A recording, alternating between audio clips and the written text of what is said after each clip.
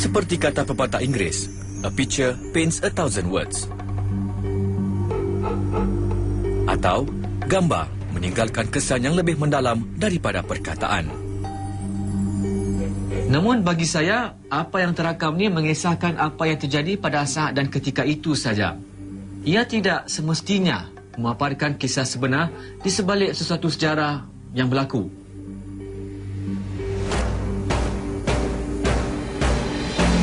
Ia menunjukkan bagaimana kita gembira dan berduka. Dari bencana yang paling dahsyat kepada usaha menyelamat yang berani. Setiap kejadian berlaku secara tidak sengaja. Setiap gambar memaparkan rangkaian peristiwa yang berakhir dengan kejadian tersebut.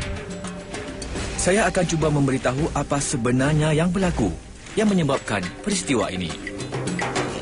Apa yang penting bagi saya ialah gambar-gambar ini merakamkan kejadian-kejadian yang ikonik yang membentuk identiti kita sebagai warga Singapura. Kita ingat pada waktu ia giat dijalankan, pada mesej yang disampaikan, pada lagu-lagunya dan juga pada maskot. Zaman di mana pelbagai kempen dilancarkan dan dilaksanakan. Ini adalah episod yang berlainan dari episod-episod sebelumnya. So if we go back to the time when the campaign was starting, the population was about 1.5 million. It was growing at almost 3% a year, which doubles the population in 25 years. It was like a big war zone.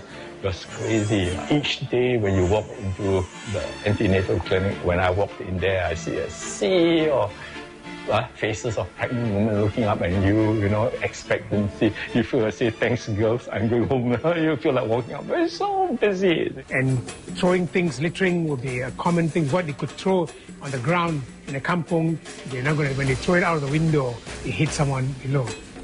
No country, no government on this planet would say that they do not interfere or do not actively intervene in trying to into the families, into the private domestic realms of society. 1, 2, 3, ya. What caught me was your idea about the universal sign language for kindness, which I didn't know. I have to admit, but I think that's something that can become, that people will pick up. Adakah masyarakat kita benar-benar kurang berbudi?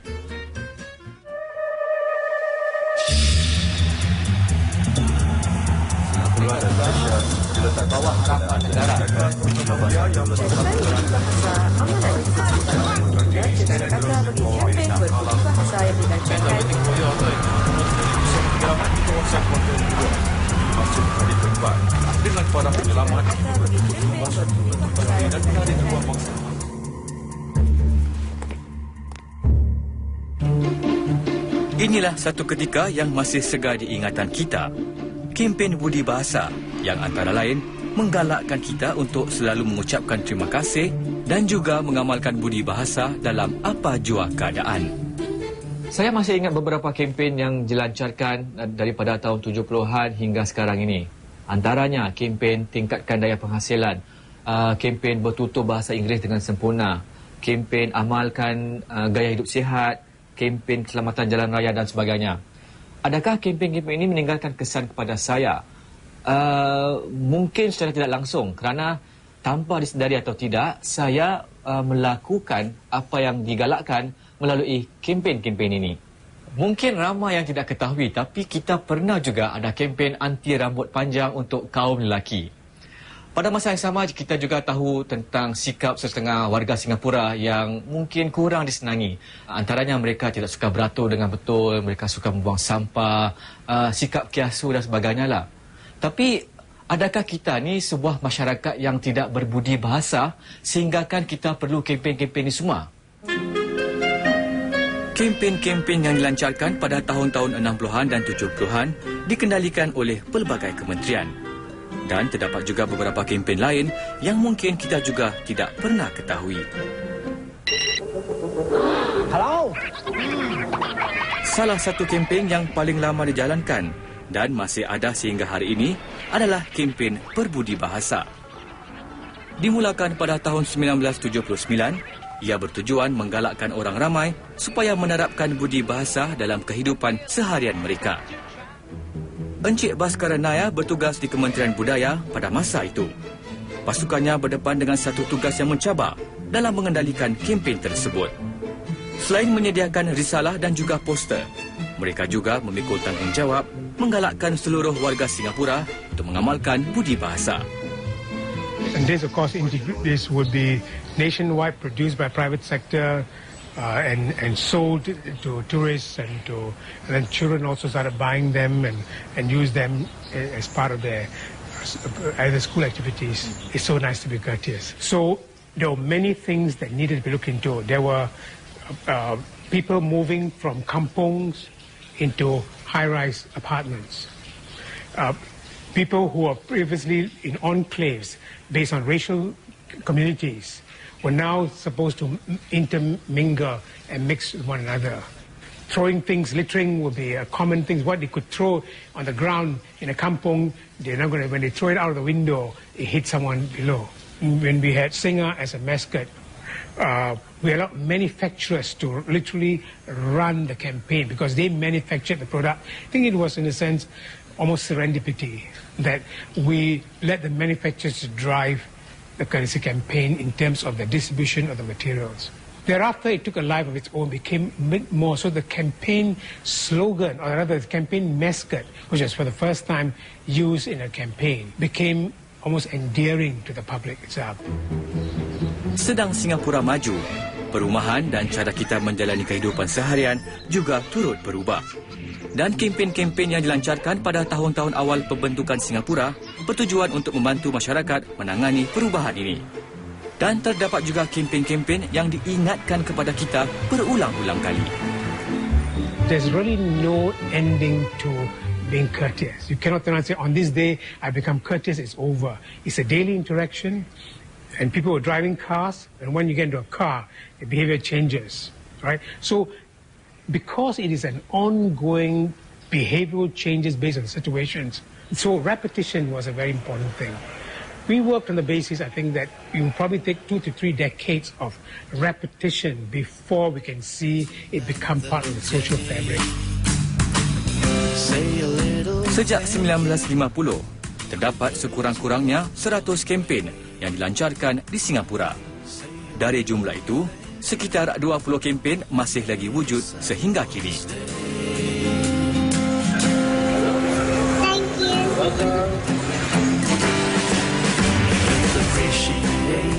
Dr. Liu Kai Kun pernah menjalankan kajian mengenai warisan masyarakat dalam sejarah Singapura dan Malaysia.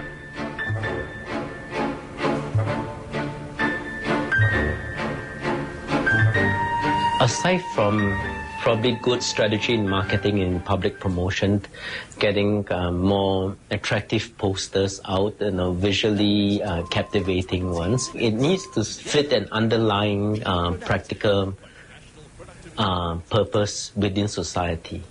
That it needs to be pragmatic for one. It needs to convince the people or the audience being targeted that this would actually improve your life significantly. No country, no government on this planet would say that they do not interfere or do not actively intervene in trying to into the families, into the private domestic realms of society. Kempen-kempen yang dilancarkan ini bukan saja cuba untuk mengawal tabiat kita. Ada juga kempen yang cuba mengawal cara kita hidup dan berkeluarga. Saya masih ingat satu kempen yang berlaku semasa saya kecil lagi. Ia merupakan satu kempen yang meninggalkan kesan kepada masyarakat tempatan hampir 40 tahun kemudian.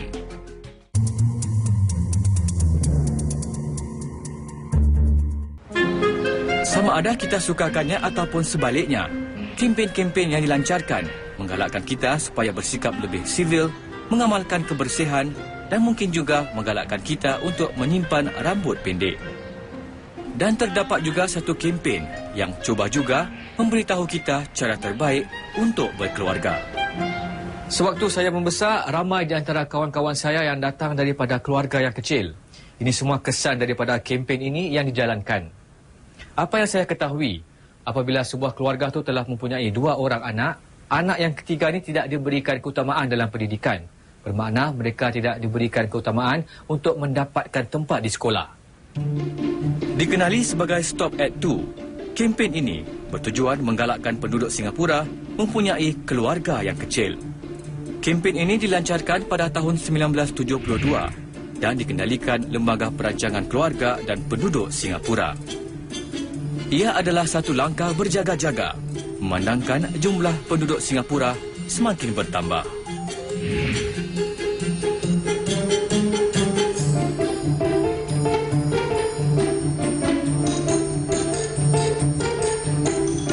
Term population explosion was around.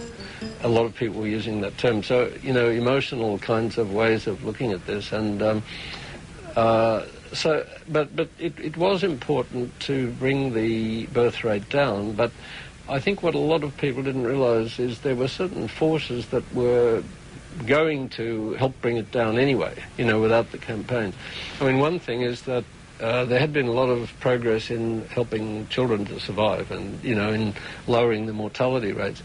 And once the children are surviving, you know, the reason why people had so many children in the past was that, you know, some of them died, and it was a sort of an insurance thing. You have 5 or 6. If 1 or 2 die, well, you've still, you know, still got quite a few left. Profesor Gavin Jones sudah pun mengkaji dan menganalisa demografi penduduk Singapura sejak 9 tahun yang lalu.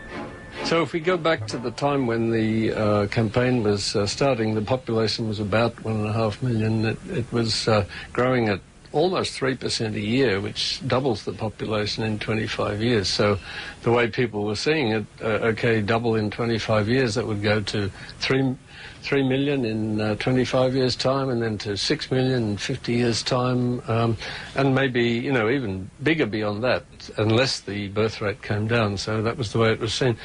Just the simplicity of the slogans. First of all, they started off, Singapore wants small families. Later, you know, boy or girl, two is enough.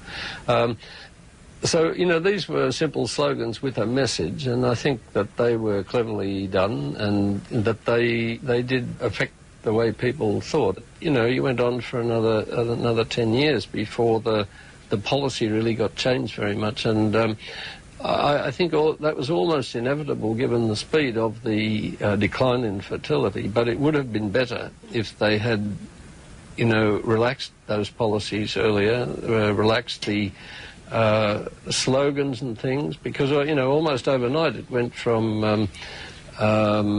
stop at 2 to, oh, isn't it a great thing to have many children? And I think people get a bit confused about changes in messages like that. Kempen anti rambut panjang pada golongan lelaki yang sering dikaitkan dengan budaya hippie dilancarkan pemerintah pada tahun 1970. Lelaki yang berambut panjang antara lain tidak mendapat keistimewaan dalam pekerjaan dan juga mungkin tidak dibenarkan masuk ke beberapa bangunan pemerintah. Kempen daya penghasilan dilancarkan pada awal tahun 80-an, bertujuan menggalakkan amalan-amalan yang dapat meningkatkan daya penghasilan negara. Antara yang dicadangkan semasa kempen itu adalah mengurangkan masa berehat bagi para perokok. Maskot Timmy, The Productivity Bee, juga diperkenalkan pada kempen tersebut. Dan kempen Stop at 2 ini juga mengakibatkan langkah-langkah drastik dilakukan. Dr. Paul Tan, seorang doktor pakar puan, melakukan proses pemandulan kepada ramai golongan ibu pada tahun-tahun 70-an sebagai sebahagian daripada program perancangan keluarga. Sepanjang tempoh kempen Stop at 2, dianggarkan 4,000 wanita setahun secara sukarela meminta proses pemandulan dilakukan ke atas mereka sebaik sahaja mereka melahirkan anak kedua. They introduced the new clause if you have the third and subsequent babies, and if you or your husband do not undergo sexual sterilization, that child will have no priority in school.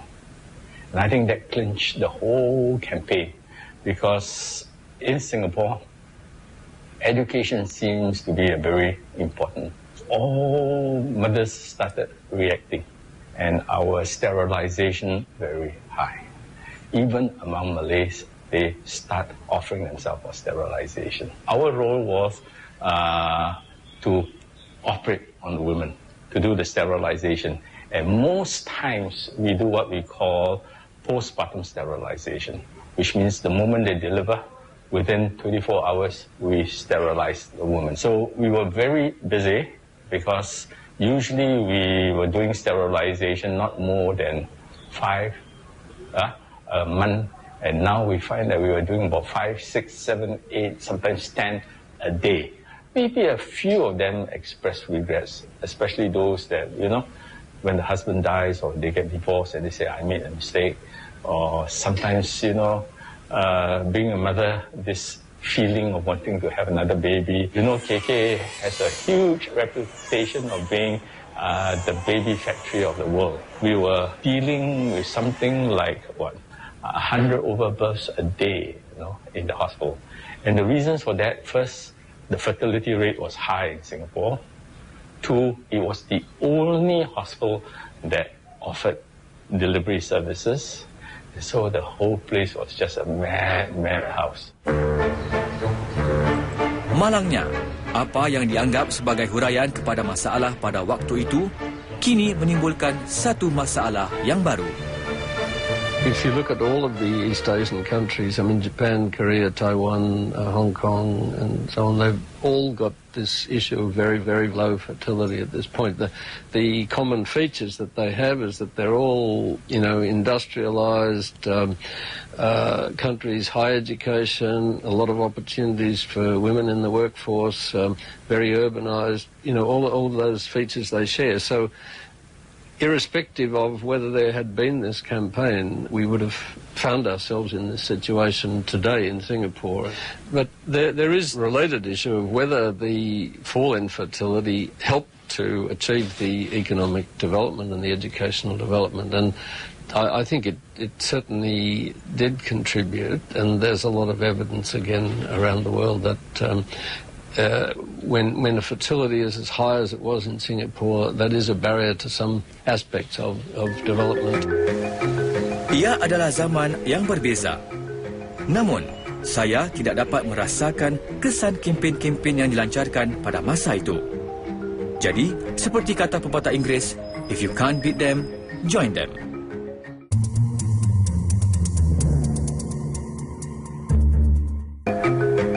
Gambar-gambar ini banyak menceritakan tentang sejarah negara kita dan juga detik-detik yang ikonik. Untuk merasakan sendiri kesan kempen yang diadakan di Singapura, saya diberikan cabaran untuk cuba menghasilkan satu kempen budi bahasa yang baru yang belum pernah difikirkan sebelum ini. Apa yang dapat saya lakukan adalah satu kempen yang menggunakan maskot bagi kempen ini, singa.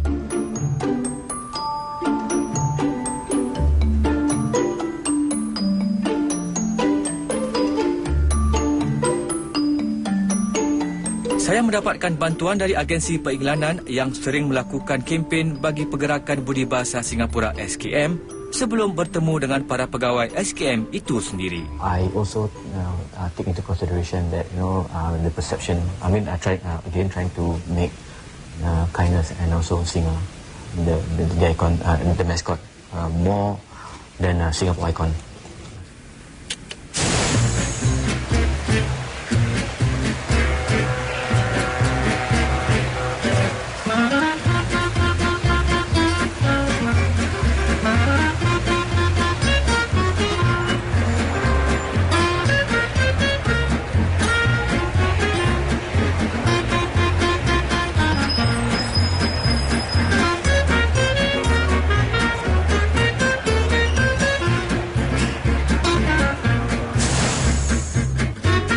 Me was your idea about the universal sign language for kindness, which I didn't know.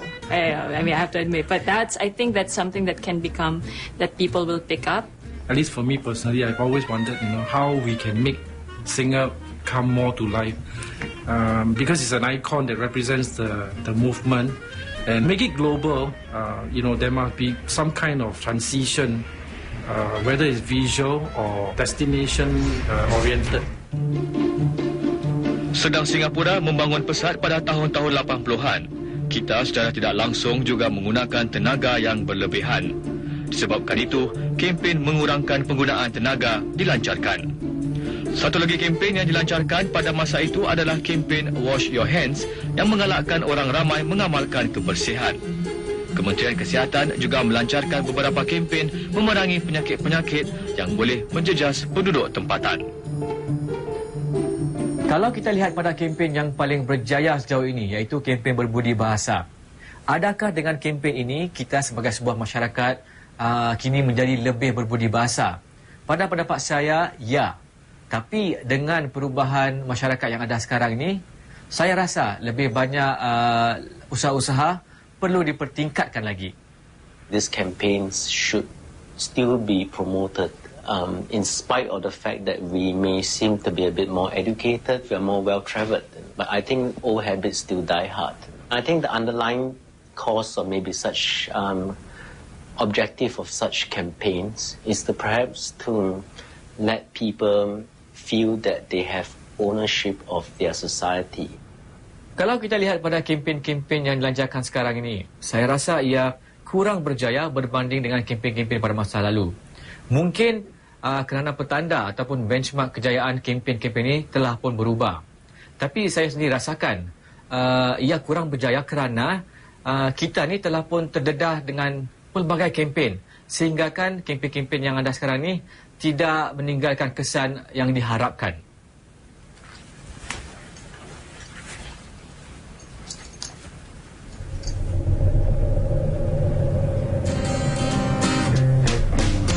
Maybe someday